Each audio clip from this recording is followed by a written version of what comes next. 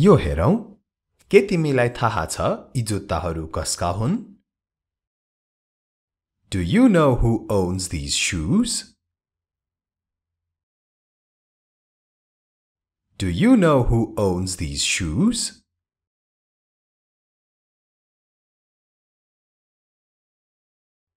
मलाई लाग्छ यो सीताका जुत्ताहरू हुन्. I think these are Sita's shoes.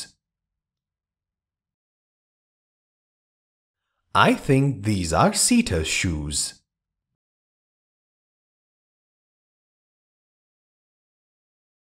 तिमीलाई त्यो गर्न कसले भन्यो? Who told you to do that? Who told you to do that?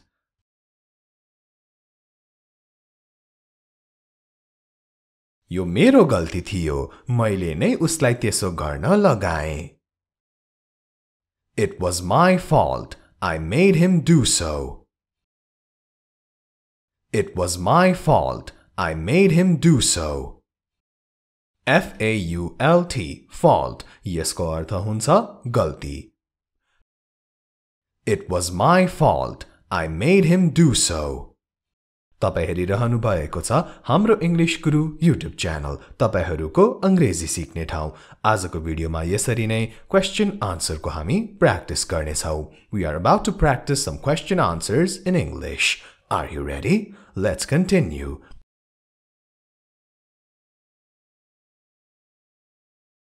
तिमीले यो सबै किन गर्यौ? Why did you do all this? Why did you do all this?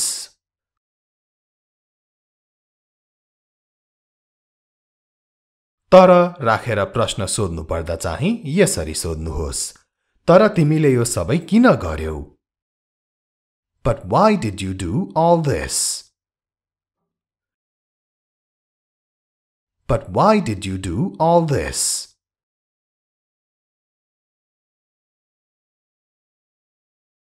म त्यसो गर्न बाध्य भए अथवा मलाई त्यस्तो गर्न बाध्य गरियो. I was compelled to do so. I was compelled to do so. Compelled भनेको बाध्य गरिएको अथवा बाध्य भएको. I was compelled to do so.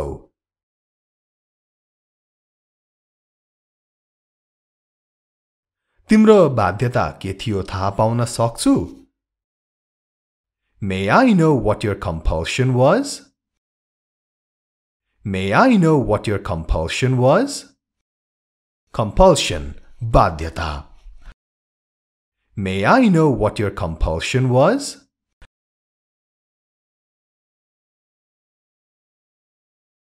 अब यही प्रश्नलाई यसरी पनि सोध्न सकिन्छ. तिम्रो बाध्यता के थियो? What was your compulsion?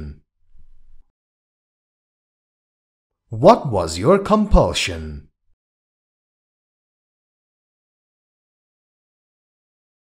माफ गर, तर म तिमीलाई अहिले भन्न सक्दिन. Sorry, but I can't tell you now. Sorry, but I can't tell you now. Now को अर्थ भयो अहिले.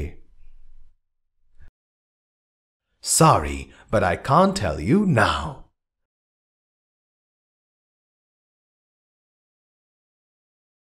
म तिमीलाई समय आएपछि बताउने छु. I will tell you when the time comes. I will tell you when the time comes. When the time comes को अर्थ समय आएपछि. I will tell you when the time comes.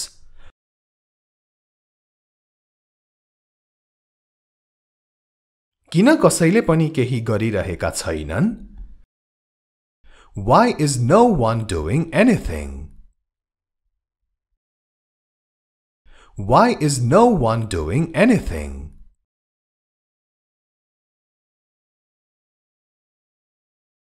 कसैलाई पनि केही गर्नु भनिएको छैन.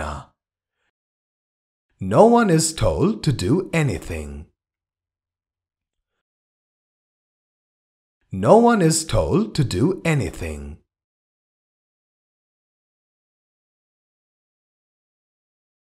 उसले कसैलाई पनि केही गर्न दिइरहेको छैन. He is not letting anyone do anything. He is not letting anyone do anything.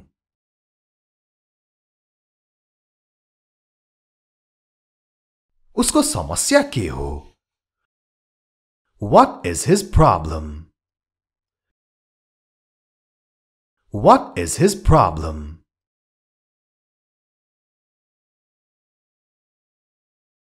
अब विस्तृत रूपमा भन उसको समस्या के हो. यसरी भन्नलाई चाहिँ यसरी भन्नुहोस्.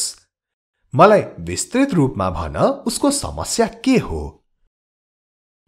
Tell me in detail what his problem is. Tell me in detail what his problem is.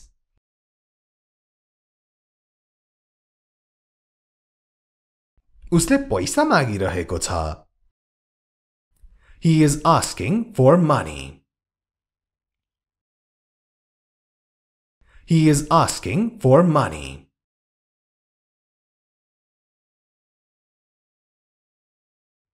घरमा उसको आमा बिरामी हुनुहुन्छ. His mother is sick at home. His mother is sick at home. Sick भनेको बिरामी. His mother is sick at home.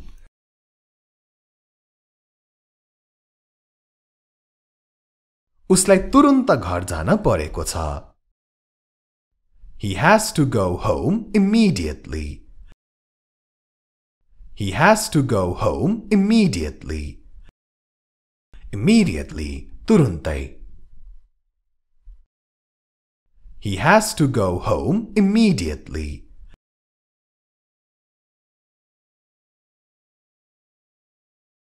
उसले कति पैसा मागेको हो अथवा कति पैसा मागिरहेको छ? How much money is he asking for? How much money is he asking for?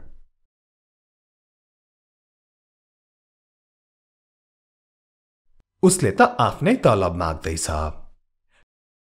He is asking for his own salary. He is asking for his own salary. Salary को अर्थ तलब. He is asking for his own salary. र यदि तपाईहरुले यस channel हाम्रो English गुरु र हाम्रो online क्लासलाई subscribe गरिसक्नु भएको छैन भने दुईटै च्यानललाई सब्स्क्राइब गर्न त अवश्य नछुटाउनु होला र दुईटै च्यानलको सब्स्क्राइबको छेउमा भएको घण्टीलाई पनि बजाउन नभुल्नु होला. यस्तै सारै महत्त्वपूर्ण भिडियोहरु कहिले पनि नछुटाउनका लागि.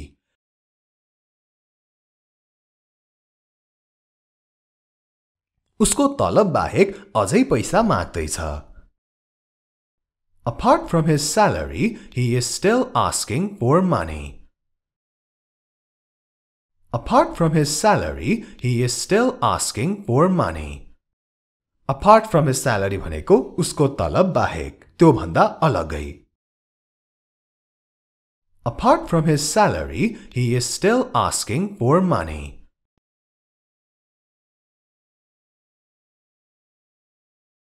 उसलाई उसको पैसा देऊ. Give him his money. Give him his money.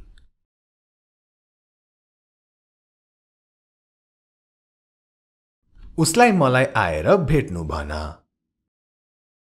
Tell him to come and meet me. Tell him to come and meet me.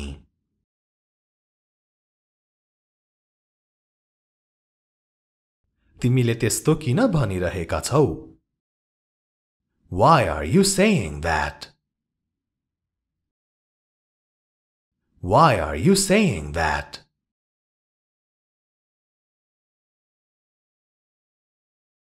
मलाई लाग्दैन कि उ आउँछ. I don't think he will come. I don't think he will come.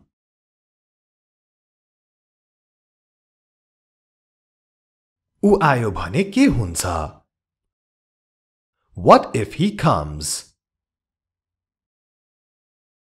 What if he comes?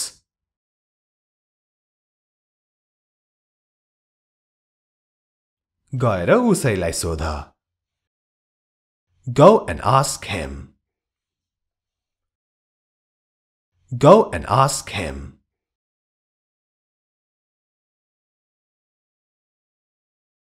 तिमी यहाँ के गरिरहेका छौ? What are you doing here? What are you doing here?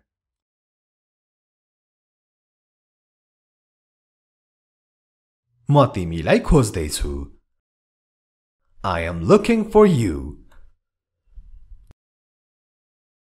I am looking for you.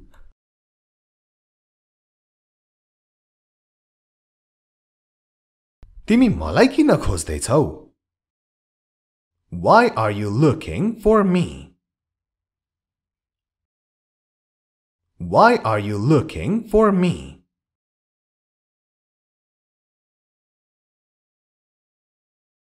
मैले तिमीलाई एउटा प्रश्न सोध्नु परेको छ. I have to ask you a question. I have to ask you a question. Question. Question होइन, question. Question. Question. I have to ask you a question. Also, be sure to like and share this video.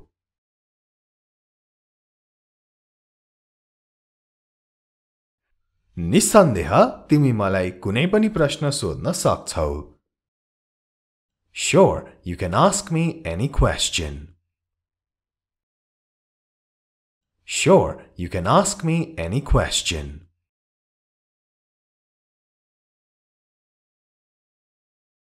यहाँ वरपर कसैलाई देख्नु भएको छ? Have you seen anyone around here? Have you seen anyone around here? Around here, यहाँ वरपर अथवा यही वरिपरि. Have you seen anyone around here?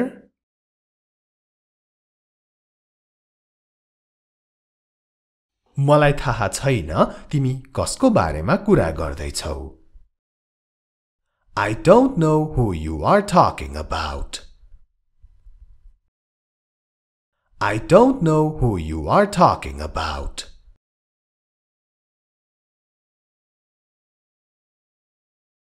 के तिमीसँग उसको कुनै फोटो छ? Do you have any photos of him?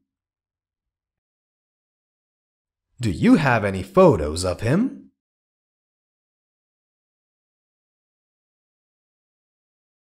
हो, मसँग उनको फोटो छ. Yes, I do have a photo of him. Yes, I do have a photo of him. यहाँ मैले I do have को प्रयोग गरे. I do have को सट्टामा I have मात्र किन प्रयोग नगरेको त? यो स्पष्टसँग जान्नको लागि do, does, did को भिडियो हेर्न नछुटाउनु होला. यही हाम्रो इंग्लिश गुरु युट्युब च्यानलमा.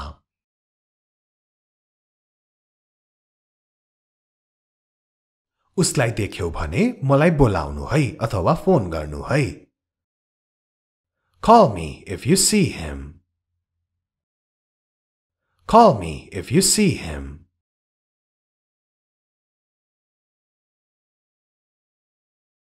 चिन्ता नलिऊ, म तिमीलाई थाहा दिनेछु. Don't worry, I will let you know. Don't worry, I will let you know.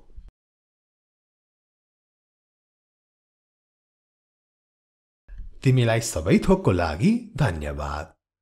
Thank you for everything. Thank you for everything.